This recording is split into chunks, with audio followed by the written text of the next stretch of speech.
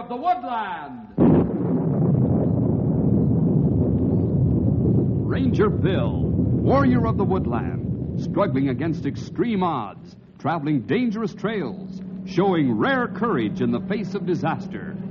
In the air.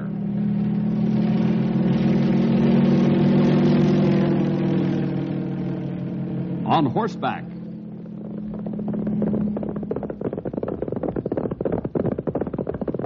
Or in a screaming squad car.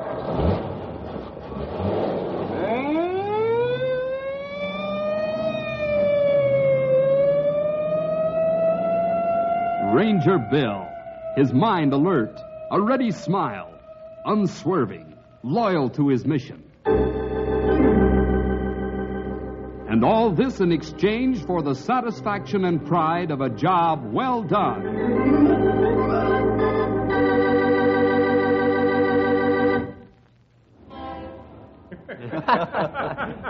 Yeah, so then he says, you know, when I first started in business, there was a lot of dirty work to be cleaned up. And I says, a lot of treachery, huh? He says, no, I started as the manager of a laundry.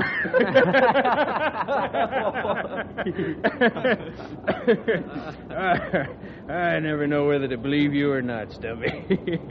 You seem to have an endless supply of jokes. We've looked all over his house, Fred, but we haven't been able to find where he hides them. I hide him right up here in my think tank. That's where I hide him.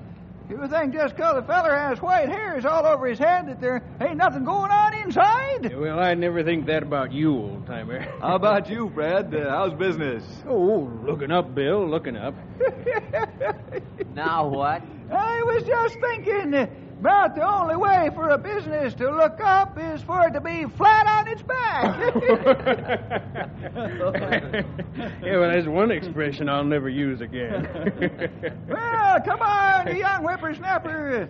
Maybe Bill and Fred have the time to stand around and join, but those of us who work for a living have things to do.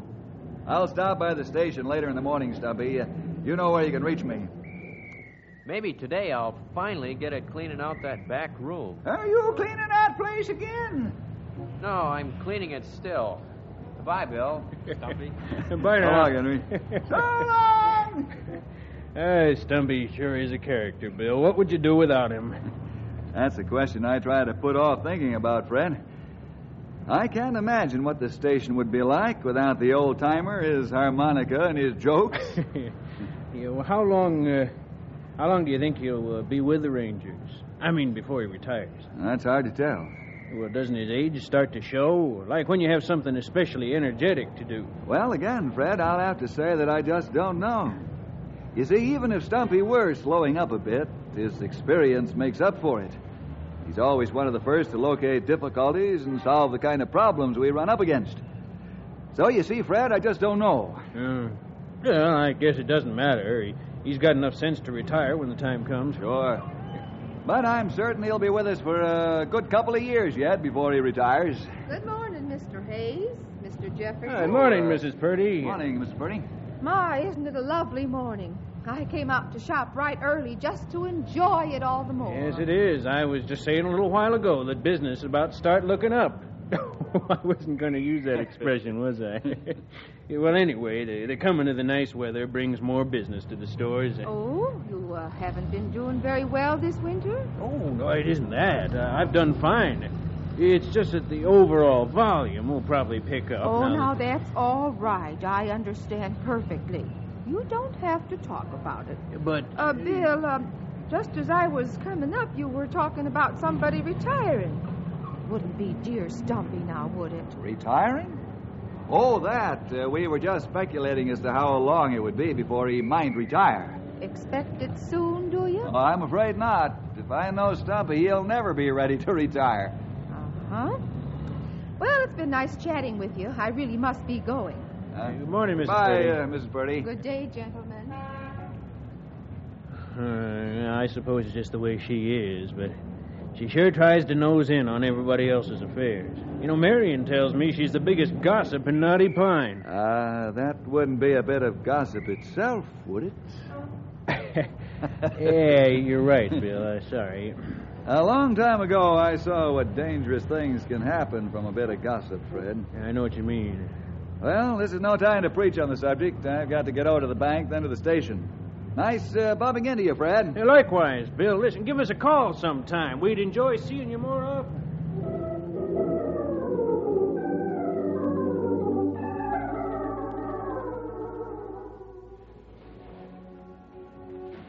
Is it really the best brand? It's the only brand of that stuff we carry, ma'am. Well, all right, I'll try it this once. Amelia, I thought I recognized your voice. Charlotte, how good to see you. Say, Charlotte, have you ever tried these? Yes, we did once. Why? Well, I was just making up my mind whether or not to buy them. How did you like them? As I remember, Herb thought they were all right, but I didn't like them. Oh, I guess I'll let them go. Oh, say, have you heard the latest from over at the ranger station? Land sakes, I didn't even know they did anything that might even interest me. What is it? Well, I don't think I ought to be telling anybody this, Charlotte, but you're such a close friend. I know you won't let it get around. I overheard Bill Jefferson telling Fred Hayes this morning, right outside Fred's door, that Stumpy Jenkins is retiring. No. I heard Bill himself say it. Knew Stumpy was getting up in years, but I didn't... Oh, it might not be as simple as all that, Charlotte. Oh? That's right. I only asked a few simple questions about it, but it seemed to me that Bill was awfully evasive. You mean you think they might be forcing Stumpy out? I wouldn't want to be the one to say it, but he did say that he was afraid Stumpy wouldn't retire on his own. Well, what does that sound like to you? Terrible. Just terrible. A fine man like Stumpy Jenkins being forced out of work. Wait till my Herb hears about this. Oh, I wouldn't tell anyone about it, Charlotte. I mean, I might be wrong, but I've only told you what I've heard. Don't worry, Amelia. Thanks very much for letting me in. I'm sure it will come as a shock to the whole town. A fine man like Stumpy? Stumpy? A fine man like Stumpy Jenkins? That's exactly what I told Amelia. It's shocking. To think that Bill Jefferson is practically throwing him out. I always thought Bill was such a nice man. He was always straight with me. Maybe they've had some sort of disagreement. Can't think of any other reason. Of course, that would explain it.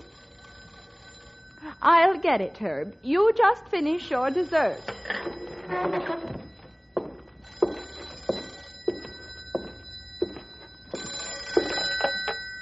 Hello? Oh, hello, Bertha. No, we were just finishing. Oh, that's all right. What's that? Tonight? Oh, yes, I'd forgotten. This is the night the town council is meeting. Yes, Herb plans on going. Is Ed? Uh-huh. Well, sure, I'd like to get together. Have I got news to tell you? What? Oh, it can wait till I see you. Well, if I tell you what it's about, I'll have to tell you the whole thing. Oh, all right. It seems that over at the ranger station, Bill Jefferson and Stumpy Jenkins have had a fight. That's right. And because Bill is chief ranger over there, it seems that he's firing him. We don't know that for certain, Charlotte. Just a minute, dear. I'm on the phone. Oh, no, Bertha. Herb just shouted something to me. What's that? Of course it's true. Amelia Purdy heard the whole thing this morning herself. We'll talk more about it tonight, Bertha. I'll see you then. Uh-huh. Thanks for calling, dear. Goodbye.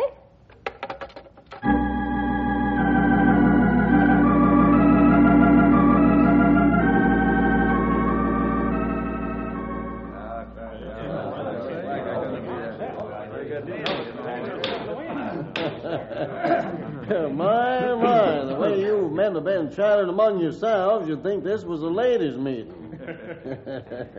Well, I can see that I'm going to have to throw aside Roberts and his rules and start with new business. I do that just so I can find out what it is that you're all talking about. We're talking about this shake-up over at the ranger station, Your Honor. We're wondering whether the town council ought to take any official action on the subject. Well, that's a good question. I can't even think of an answer for it. But maybe if one of you gentlemen would let me in on what this shake-up's all about, I could help us come to a decision. Well, Your Honor, it seems our wives have scooped us on this story. We've just been putting the pieces together. As near as we can figure it, Mrs. Purdy was walking by the ranger station this morning early and heard Bill Jefferson and Stumpy Jenkins really going at it. Going at it? Well, fighting, as near as we can make out. I find that a little hard to believe. Well, so do we, except for the fact that Bill is making Stumpy retire from the Rangers. Is that so? That's right, Your Honor. I don't like to come right out and accuse Bill of anything. He's always been straight with me. But it sure sounds like he's pulling rank on the old-timer. Has anyone actually talked to Bill or Stumpy about this? I saw Bill this morning, Your Honor. Was any of this mentioned? I wish I could remember exactly what happened. I never gave it a thought until I came here tonight. And what do you mean, Fred? Well, it seems to me that we did mention Stumpy's retiring. But I can't remember what was said. Mm-hmm. And this was in a direct conversation with Bill? That's right.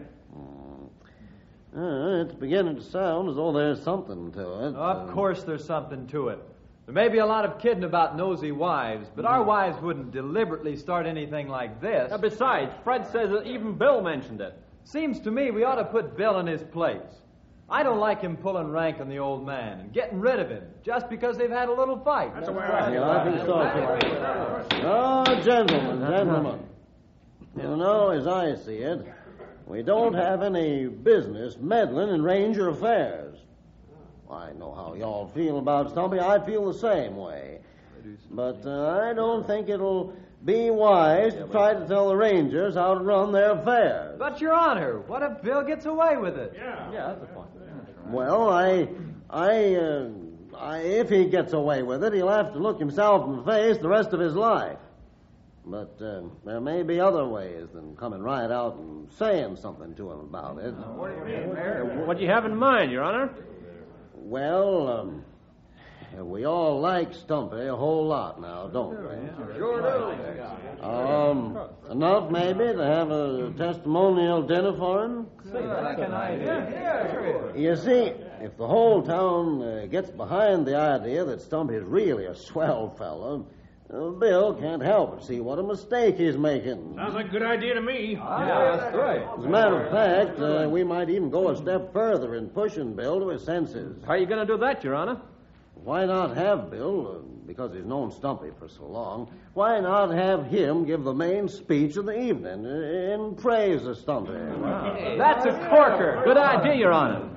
As for the dinner of the main speaker, I so move. Agreed? Aye. Opposed? Carried. Herb and Fred, I'm appointing you a committee of two to make the necessary arrangements. Because we'll have to move fast to avert any action to get rid of Stumpy. Any plans you make will be okay with me, and no need to tag.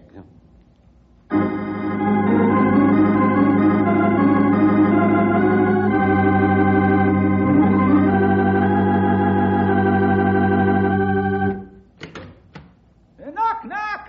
Who's there? Greta. Greta who? Greta long, little doggy, Greta long. You sure sound chipper today, Stumpy. And why not? All week people seem to have been going out of their way to be nice to me. Can't figure out why, but can't say a mind. Huh? You and Bill ought to get together. Maybe some of your cheer would rub off on him. Huh? Why? Oh, he was just in here. Seems to be feeling pretty low. Oh? Well, what's the matter? Didn't say. You know how Bill is. He doesn't bother anybody with his problems, but I think it's the way people seem to be acting toward him.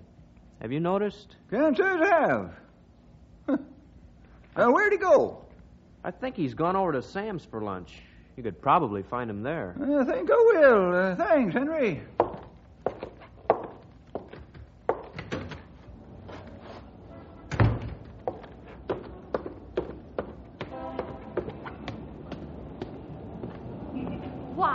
Stumpy Jenkins. How nice to see you. Oh, hello, Mrs. Rogers. Nice day. Nicer now. There's something about your happy face that brightens the day. I didn't even know I was smiling. I don't know how Bill can do it. Huh?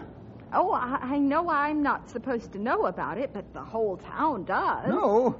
About what? About your trouble with Bill. What are you talking about? I knew you'd be this way, but it's no good. We all know about your fight and the awful way he's forcing you to retire from the Rangers. But you couldn't know... Oh, dear, I've let the cat out of the bag, haven't I? I really must run along before I say any more. Just remember, Stumpy, we're all behind you. What's she talking about? Bill and me fight. Retire.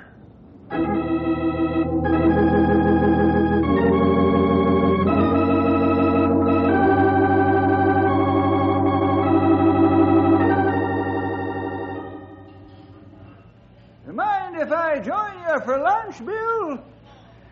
You seem to be the only one who wants to, Stumpy. Sit down. Maybe you can explain this cold shoulder treatment I've been getting for the last couple of days. Even Sam hardly says more than to get my order. There are a couple of things that I've got puzzling me, too. Maybe we could put them all together and make something out of it. Okay, shoot. Well, on the way over here just now, I ran into Mrs. Rogers. She said the strangest things about you and me fighting and making me retire from the Rangers, and that the whole town was behind me in this. All I want to know is what's up. She said all that? That's right. Well, if such a thing were true, I could understand why the people of Knotty Pine would be down on me. But where would they get such an idea as that? Beats me. I can't remember having a fight with you since the ones we used to demonstrate for those life-saving courses. And as I remember, you always won. So it did. Hello, Stumpy. I thought I recognized your laugh. I didn't notice you were in here, too, Bill. Shouldn't I be? Oh, nothing of the kind. But you were surprised. Like our sitting here together was the last thing you expected. Sit down, Mayor. Stumpy and I have a few things to ask you.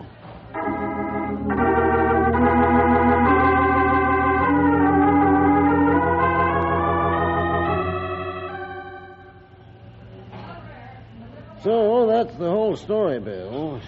Naturally, I was surprised to see you two eating and laughing together. It's unbelievable. How does a thing like that start? I'm sure I can't tell you, Bill. I've told you the details just as they got to me, and I don't think I've added anything to them. That's probably the whole thing right there. Somehow, somewhere, a comment or something got started, and everybody added their bit. And look at the way it developed. Bill, I'm sorry to have had any part in this at all. I'll call a special meeting of the town council and cancel all plans for the dinner. I'll also make it very clear what I think of the whole rumor. Your Honor, if I may, I'd like to offer another suggestion. Well, whatever you say, Bill. If it's all right with you, let's go through with the dinner as planned. Go through with it? That's right. I'm sure most of Knotty Pine will turn out for it, including all the steps in the rumor.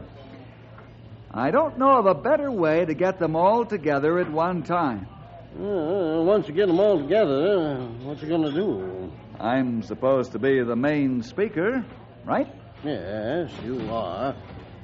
Oh, I see. You can use the opportunity to set a few things straight. Exactly.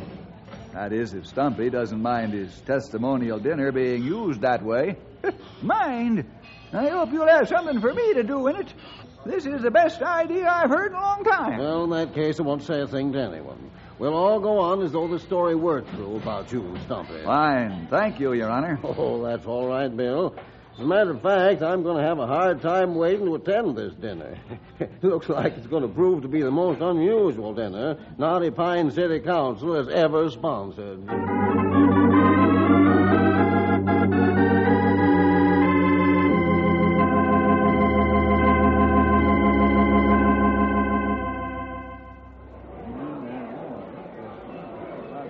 Looks like everyone's about done, Bill. Maybe we should start the proceedings, huh? Whenever you say, Mayor. Mm-hmm. I'll introduce you.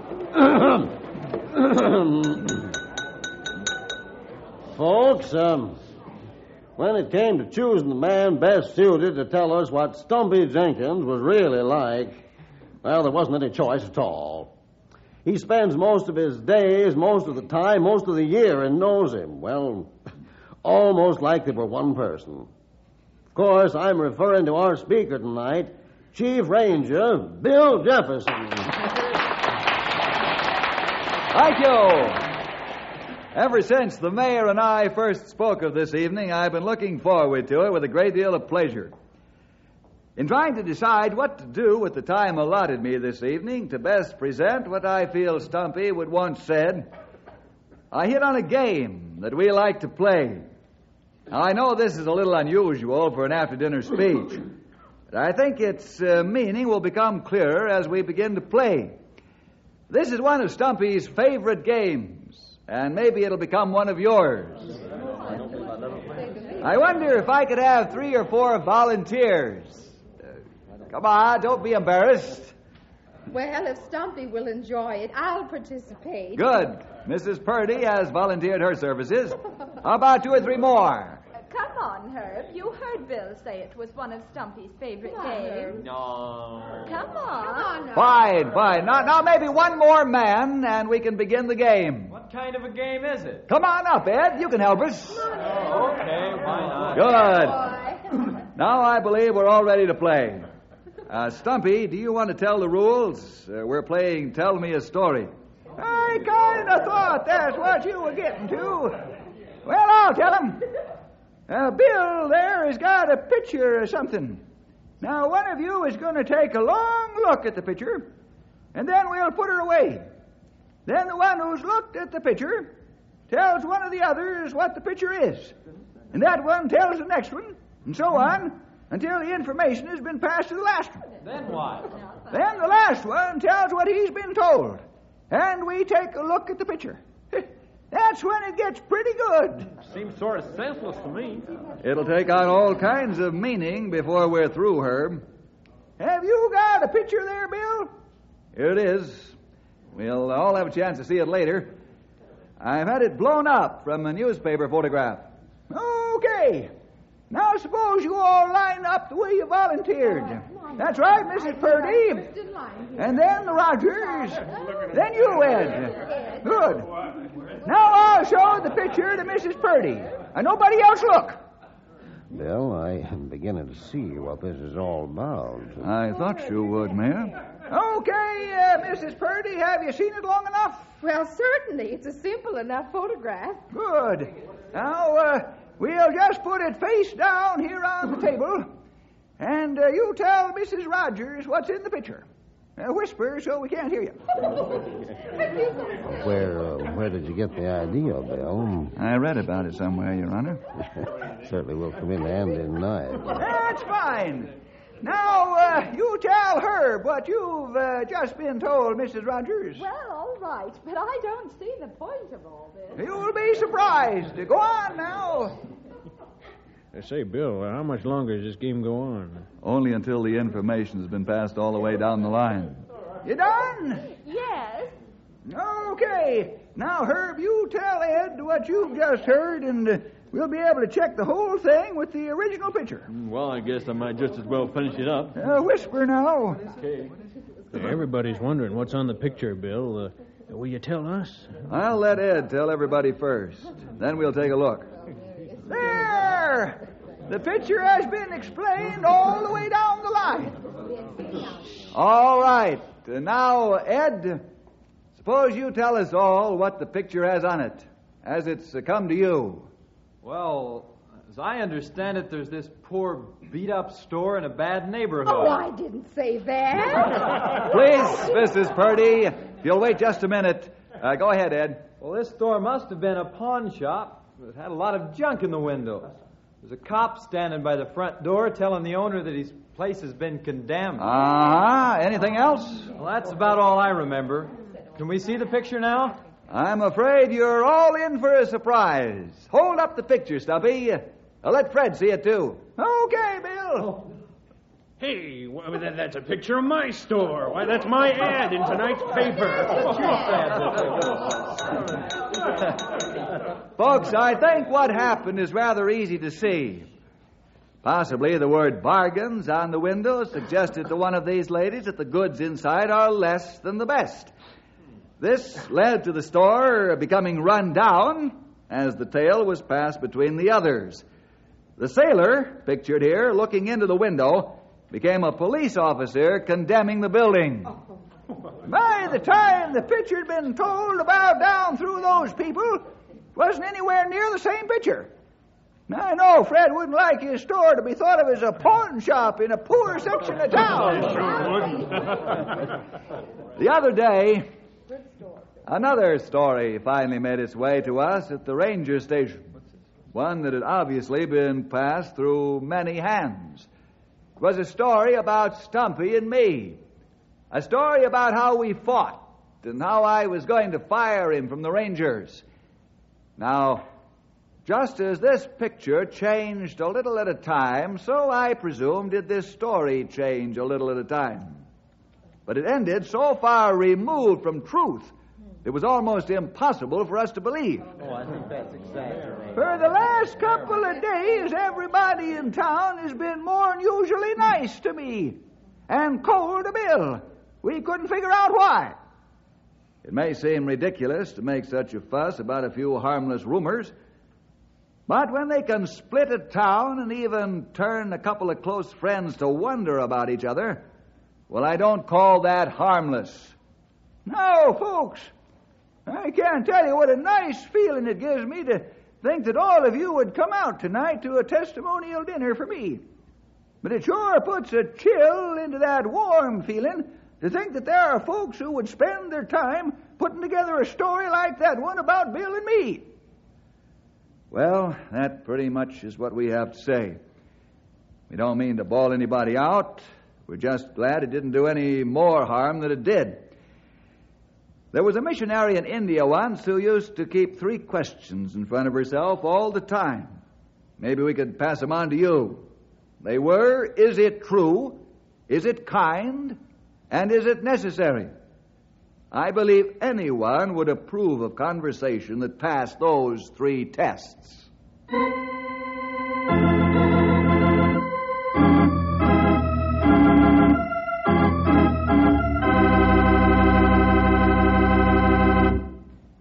Well, as you can see, boys and girls, sometimes people can stir up more action inside their heads than a match in a dry forest. You remember that, won't you? Well, see you next week for more adventure with Ranger Bill!